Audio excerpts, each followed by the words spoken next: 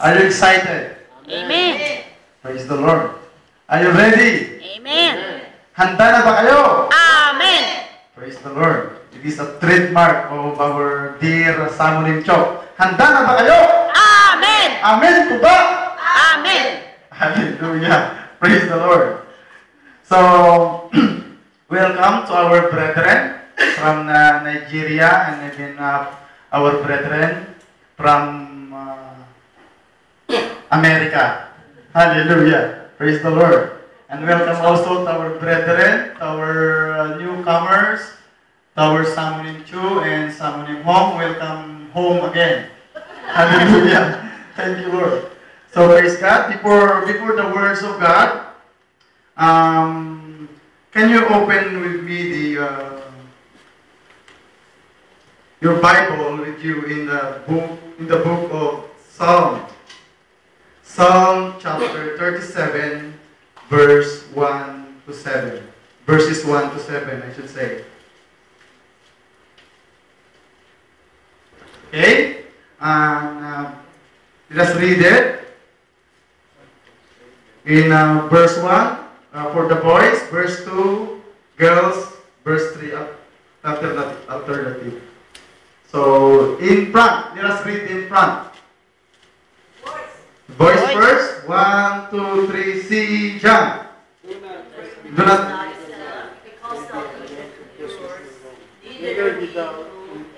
Okay, sandali na po. I said boys.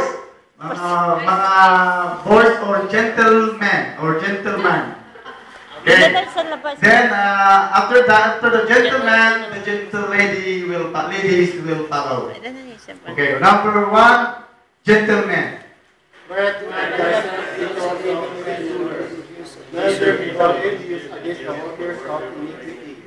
2. Okay, gentlewomen, gentle ladies. For they shall soon be cut down like the grass and wither the green herb. Trust in the Lord and do good. Shalt thou dwell in the land, and verily thou shalt be fed. Delight thyself also in the Lord, and he shall give thee the desire of thine heart. Lead the way unto the Lord. Trust also in him, he shall bring to pass.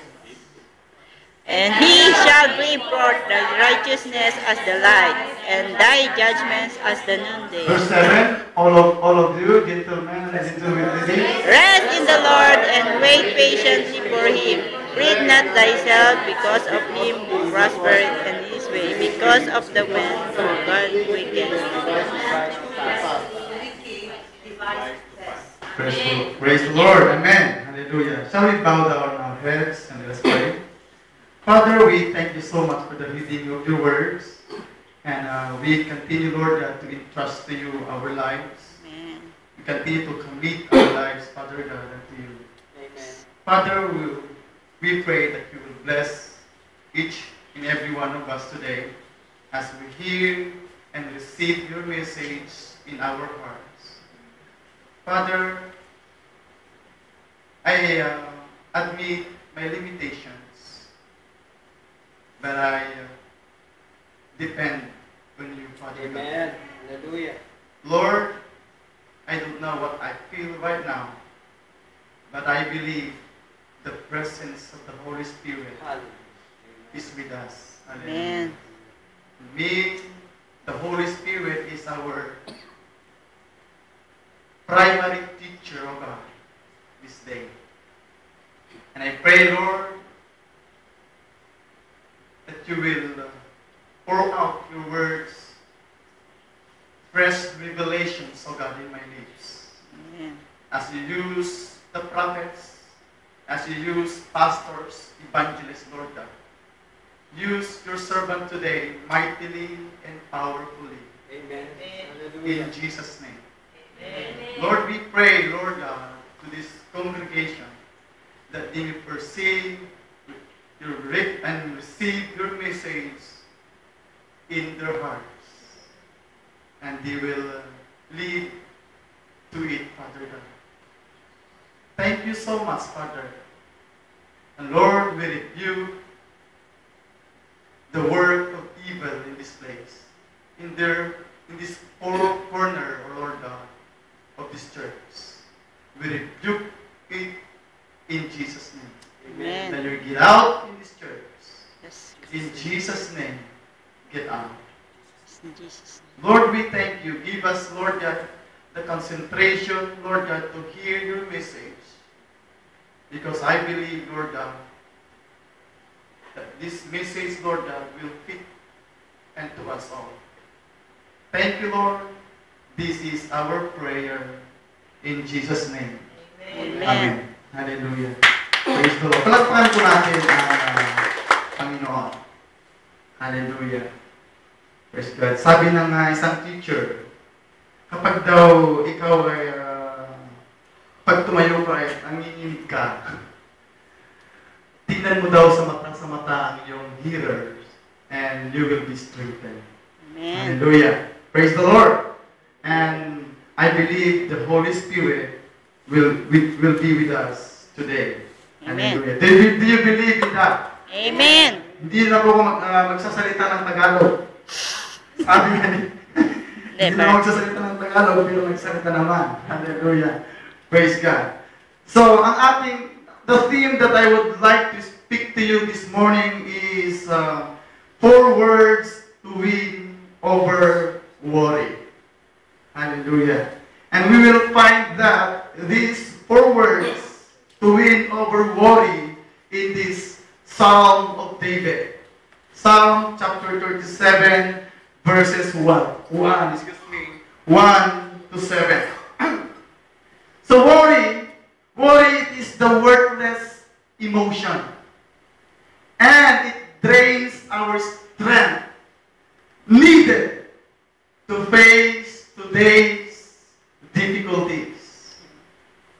Kapag po tayo nagwo-worry, mga kapatid, talagang nasasaid po yung ating lakas para harapin ang mga difficulties, problems, trials in our lives if we always worry, beloved brothers and sisters. And good news, good thing, beloved brothers and sisters, that these Psalms helps with a problem common to all.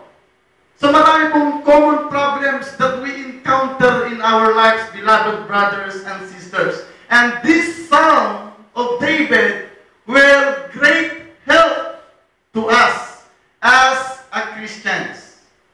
And this Psalm, beloved brothers and sisters, is a Psalm in which the Lord sweetly quiets the common complaints of His people. Amen. It is according to Charles H. Spurgeon. Sabi niya, these Psalms of David, Psalms 37, it is a psalm, I will repeat, it is a psalm in which the Lord sweetly quiets the common complaints of His people. It is according to Charles Spurgeon, beloved brothers and sisters. And we can notice that this text, in our text, David was fretting over the prosperity of the wicked. He is worried over the prosperity of the wicked. Makikita po natin dito sa ating teksto in Psalm chapter 37.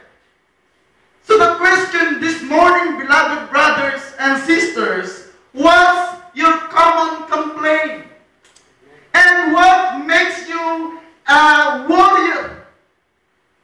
Ano po yung mga bagay na tayo po ay nababahala, na nagbibigay sa atin ng pagkabahala, beloved brothers and sisters? And I believe, mayroon po mga bagay na nating iniisip na yun po ang bumabahala sa ating buhay. Amin po ba?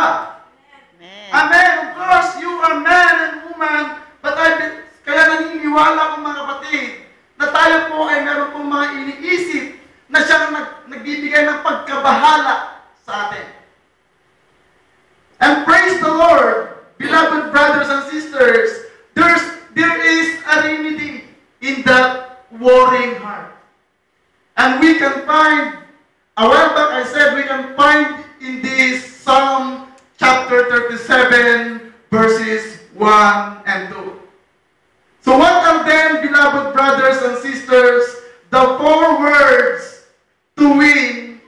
were worried. The first word is trust. And we can find that in the verse 3.